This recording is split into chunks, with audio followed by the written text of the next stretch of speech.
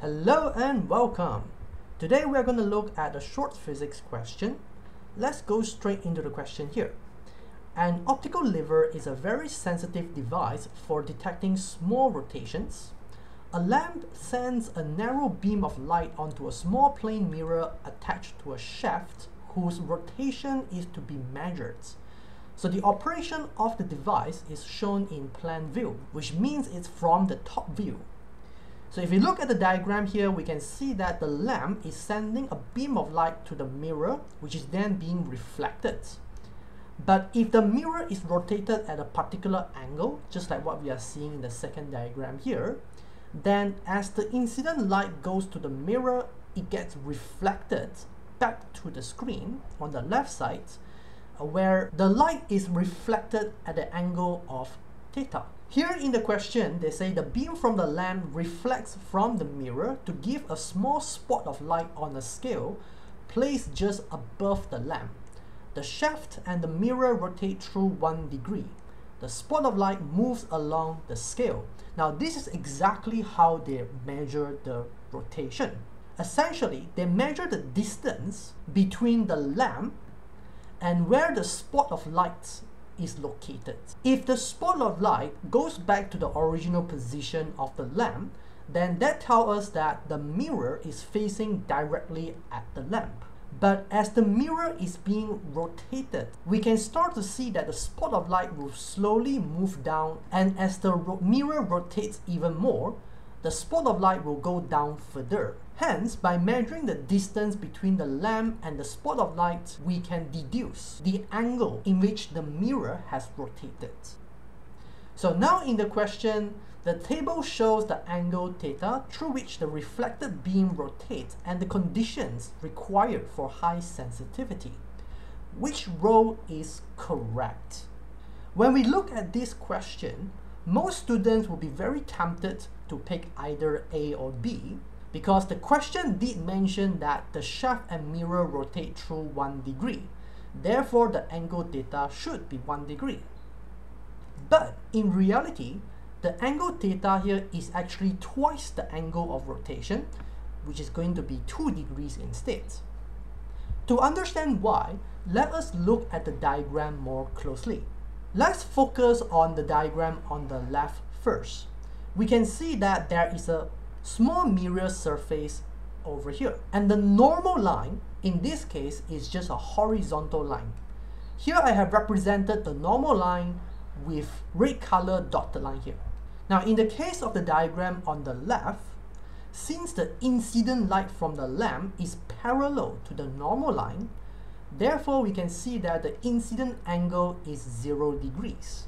Over here we recall that from the law of reflection, the incident and the reflected angle must be the same. So since the incident angle is 0 degree, the reflected angle must be 0 degree as well, which is why the reflected ray will follow the same path as the incident ray of light. Now what happens when the mirror is being rotated?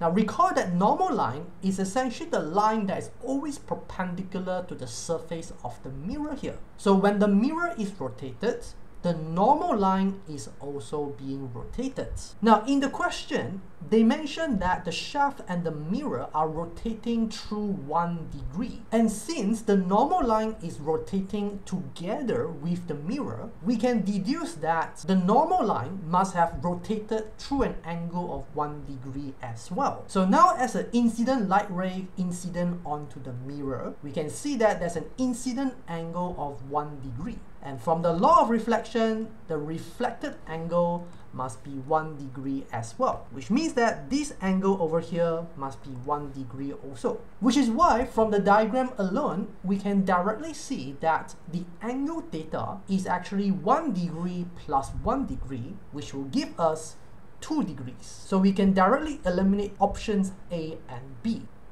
Next, what about high sensitivity?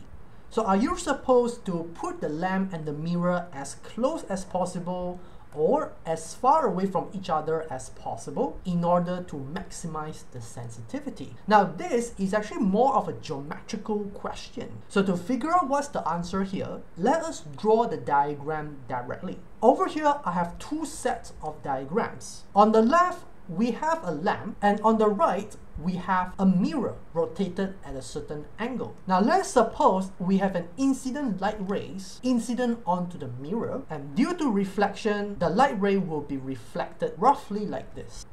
But what happens if we were to put the mirror somewhere further away? We can do the same thing again. Let's suppose that an incident light rays goes into the mirror. As a result, it gets reflected, and keep in mind that the two mirrors are supposed to be rotated at the same amount of angles, which means that they will be reflected at the same angle as well. So our ray diagram should look something like this. Now we have to remember what is the purpose of this setup. We perform the experiment here to identify the value of the theta here. And as mentioned before, the value of theta here can be deduced from the distance between the lamp and the spot of light that's being reflected by the mirror. So in this case, this distance corresponds to the angle theta in the first place.